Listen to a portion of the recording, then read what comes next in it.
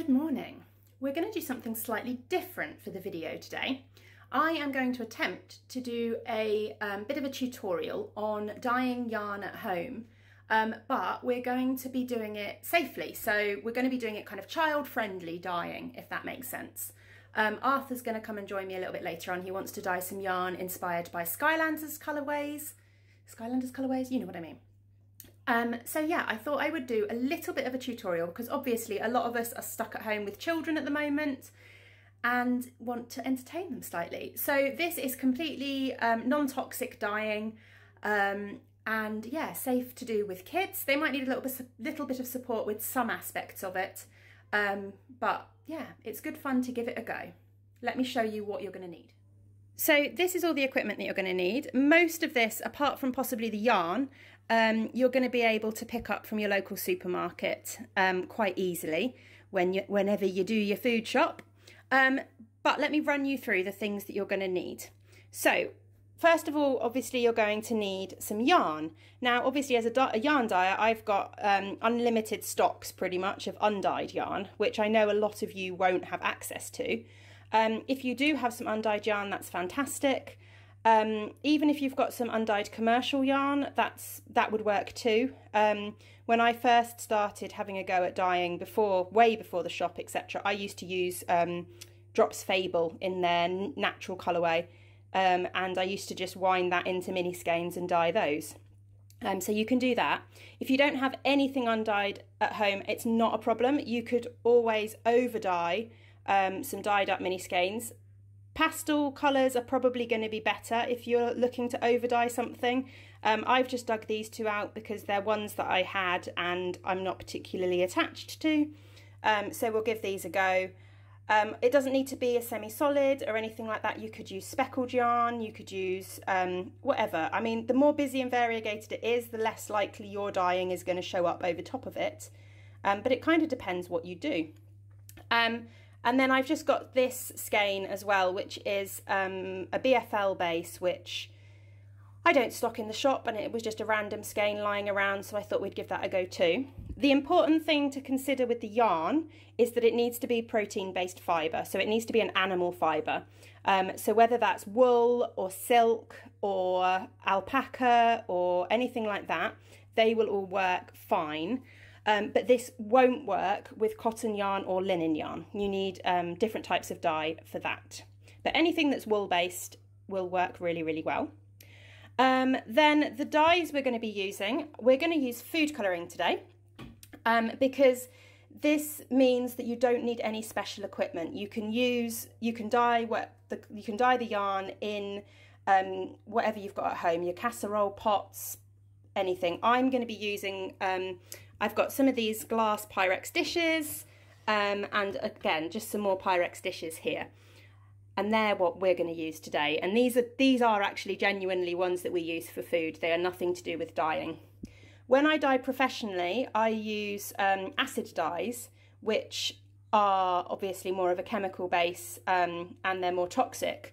And if you use those to dye yarn, you can't then use the same pots and pans or the same equipment for food. You need kind of separate equipment if you're going to be dyeing with acid dyes.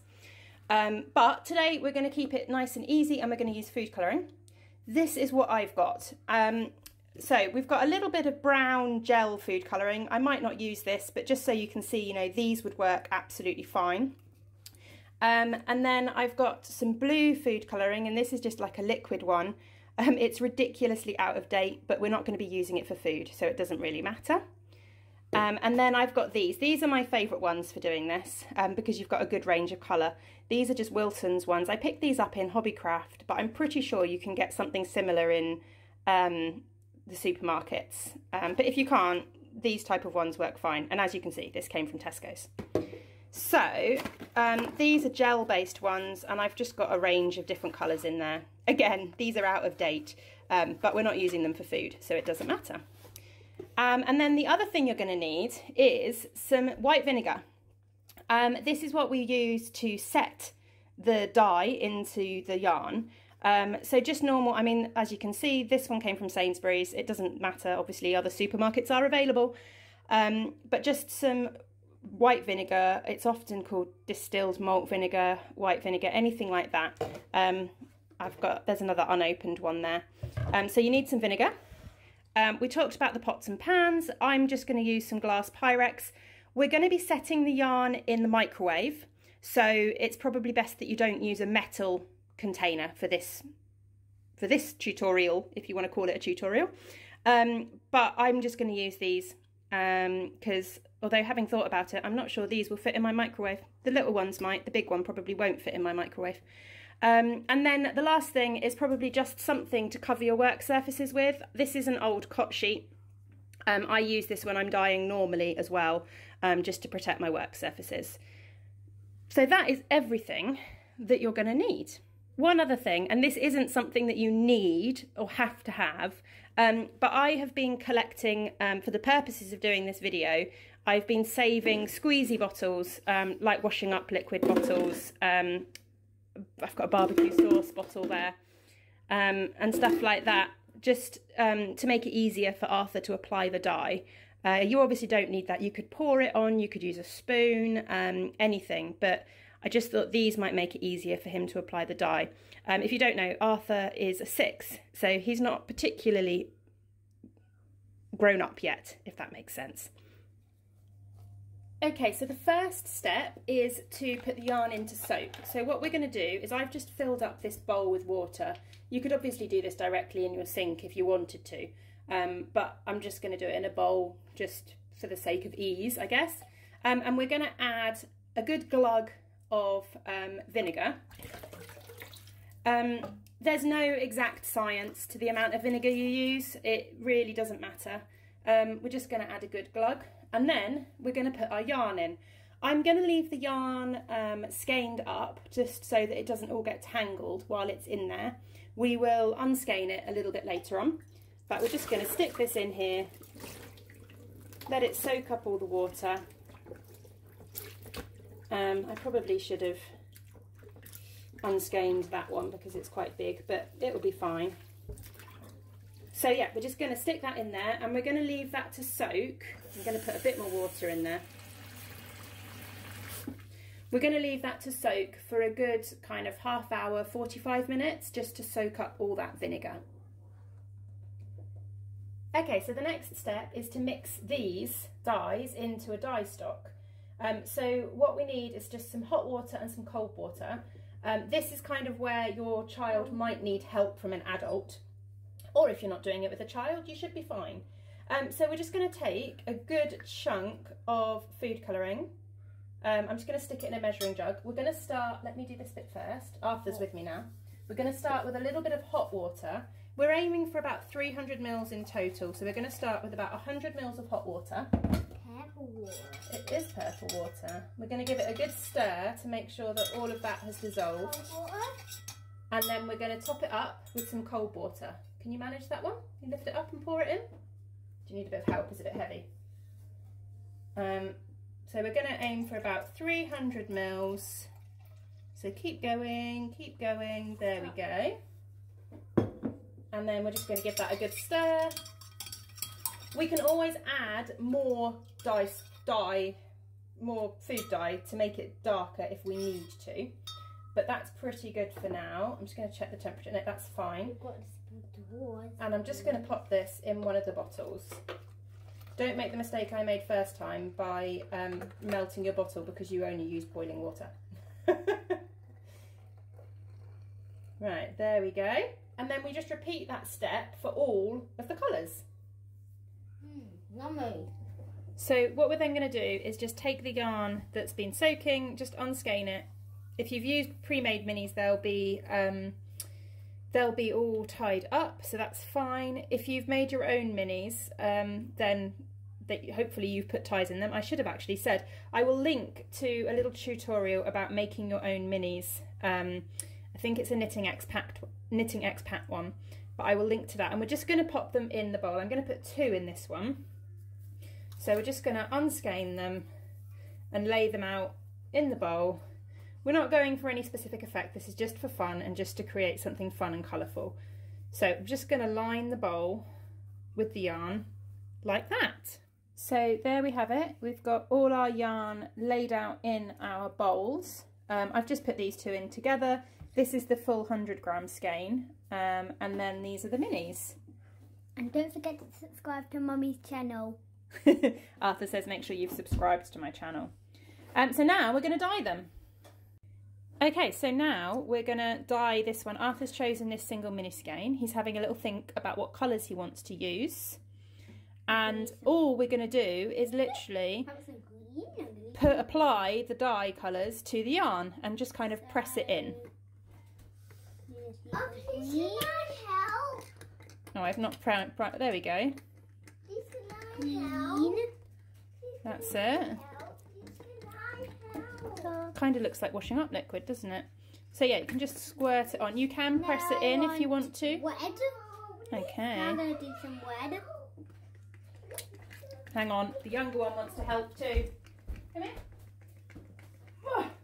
Number 3 you mean, because they have 3. Now this is where it's going to get noisy, I'm afraid, and where it's going to get less professional. There we go. That's it. Right, did you want to add some more colour to that, or are you happy with those colours? Happy. You sure? Yep. Okay. Go to that one. That's a watercolour. Blue is watercolour. No, but I'm using it for snowflake. Do you want it all to be blue? No. You're going to put some other colours in there as well. How about these? Where's that purple? That's the purple. This one? Yeah. The purple. So it's... There we go. There's some on the blue. That's fine, you can mix the colours together. Now, this is going to be from your favourite Skylander, Mummy. Is it? Pink. Ah, you need some pink then, don't you? Pink, where's the pink? There's the pink. Here? Yeah. Alright, I thought it was red. Okay. Pink. And you can mix the colours if you want, and I think a bit of yellow as well. A bit of yellow. Make sure you're pointing it into the pan. Well, it kind of blessed on the line. That's it. You happy with that? So this is Arthur's creation, and we're just going to press the dye into the yarn. I mean, I'm using my hands. I'm not worried about getting my hands stained. You could use a spoon, or you could use... It's just food colouring. Exactly. Remember? It's just food colouring. So you could use a spoon if you wanted to.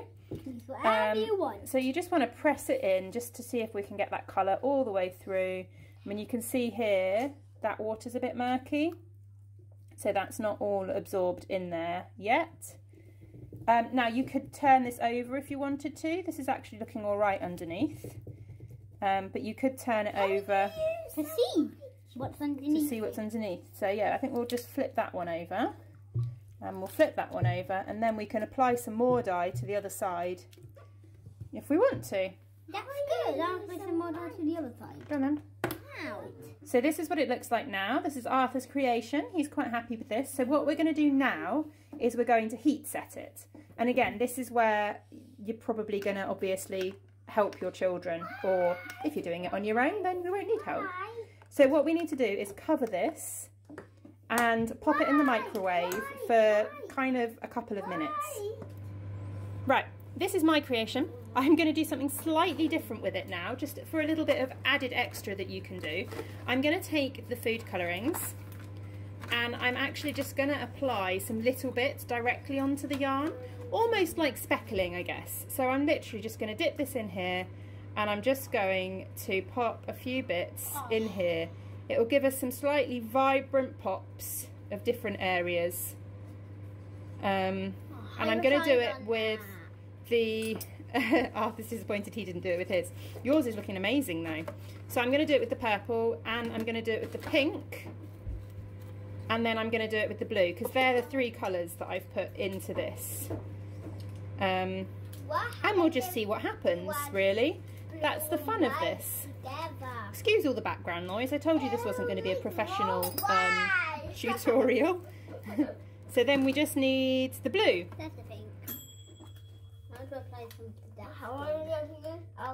And again, I'm just going to dip the spoon in there, and we're just going to stick some of this in here. I've only done it on the one side. Jasper, shush. What do they say? Never work with kids and animals. There we go. So then we're just going to cover and microwave this one as well. So conveniently, my little containers come with a lid. So I'm just going to pop this in the microwave. And we're just going to try it for a minute to start with. So this has had 1 minute in the microwave, and what we're going to look for is we want that water inside. Oh, hang on. Okay, so this has had 1 minute in the microwave, and what we're looking for is for the water to be clear. And as you can see, that isn't clear yet. So we're going to cover that and put that back in again for another minute. So this one has had a second go in the microwave. That's the word I'm after. And look, as you can see, the water is still not quite clear. So we're going to put it back in again. It's getting hot to touch now. So it's obviously very close to being there. Now, the important thing is not to just shove it on for 10 minutes because you're likely to burn the yarn. All the time we've got water in here and we've got a lid on, we should be pretty safe, but that's the risk. The other thing is that I'm working with superwash yarns.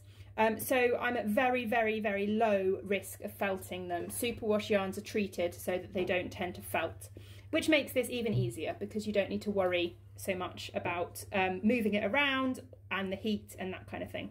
But for now, this needs to go back in again. It's had about 3 minutes in total, and as you can see, the water is clear. So we're happy that that is now set. So I'm going to do the same process with the other yarns. And then I'll show you what we do next. So this is the yarn that I've been doing. It's going good, and I'm done. And then the final step, once the yarn has cooled down, you don't want to do this when it's too hot because you'll burn your fingers, obviously. You want to give it a soak. So what we're going to do, I'm just using some of this. This is what I use generally when I soak any of my knitwear or anything like that. So just a little squirt of that in the water. You don't need to use a wool wash at all. You could just do it in plain water and it would be fine. You could even put a little bit of washing up liquid, but then you'd need to rinse it. Whereas this, I don't need to rinse, so that's good. Also, as you can see, I have succeeded in dyeing my fingers funny colours, but that doesn't bother me. I'm well used to it, but you could wear gloves if you need to. But, I mean, the thing to remember is that we're using food colouring, so it's not toxic. It's not going to do me any harm. Okay, so what we need to do is transfer the yarn into the bowl. If you struggle to get it back into a nice loop, if it's a bit tangled, then what you want to look for is you just want to look for your ties, and then that will help you work out which way the strands are supposed to be going and stuff like that. As it happens, this came out quite nicely. And literally all we're going to do is just pop that in there and give it a good soak. It doesn't need to sit in there for ages. You can just give it a rinse out, really. It doesn't need masses. As you can see, the water's still clear, so we're not losing any dye, which means everything is set and everything is fine. So I'll do this with all of the colourways that we've dyed.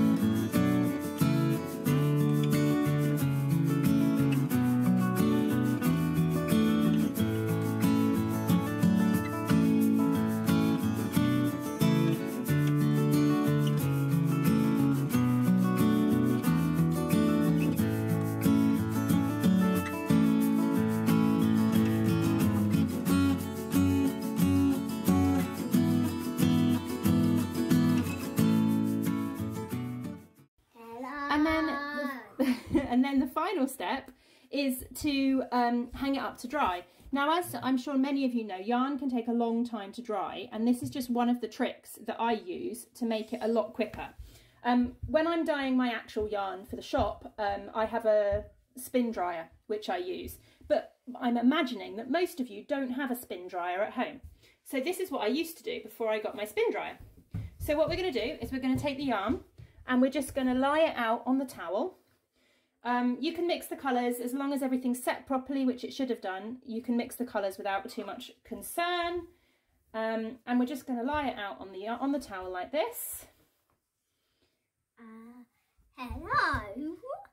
Right, and then what we're going to do, if Arthur can get off, and I can show you without just putting my arm in the way, we're going to roll it up in the towel like this, and then Arthur is going to jump on it. And this will squeeze all the water out onto the towel. Exactly. This is fun. Daddy, you're going to jump on yarn. That's what you're going to jump on yarn. And then we repeat the same with the other one as well. And my children have disappeared. Oh, here we go. They're back to jump on the yarn. Come on, Daddy. Jump on the yarn. And as you can see by Arthur's feet, the water is actually getting soaked into the towel, and it just means they dry a lot quicker. You do that one, I'll do this one.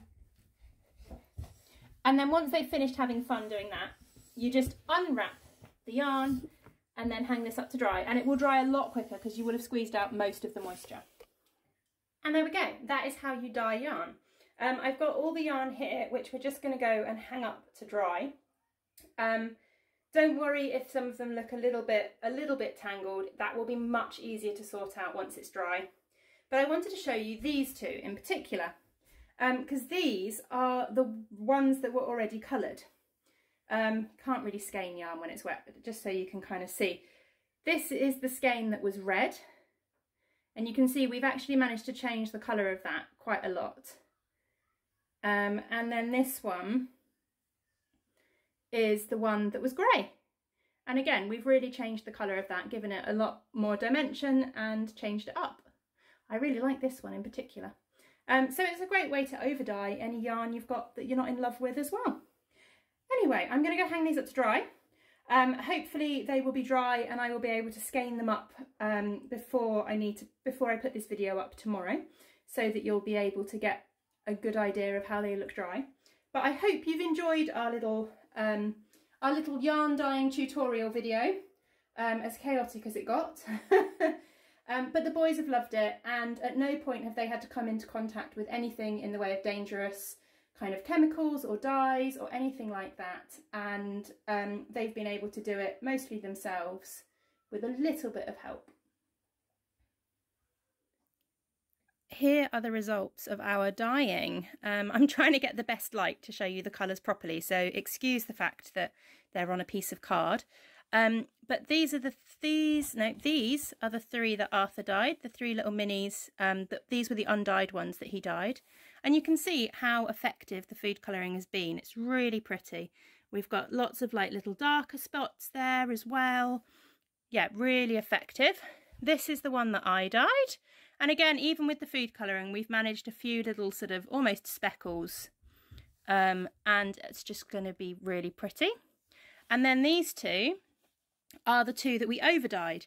So this skein was the red skein, which I think we added quite a lot of yellow to, and also some blue and other bits of pieces. So I mean, that's really come out nicely. And this one is the grey skein. And again, it's just really effective, even having overdyed a previously coloured mini.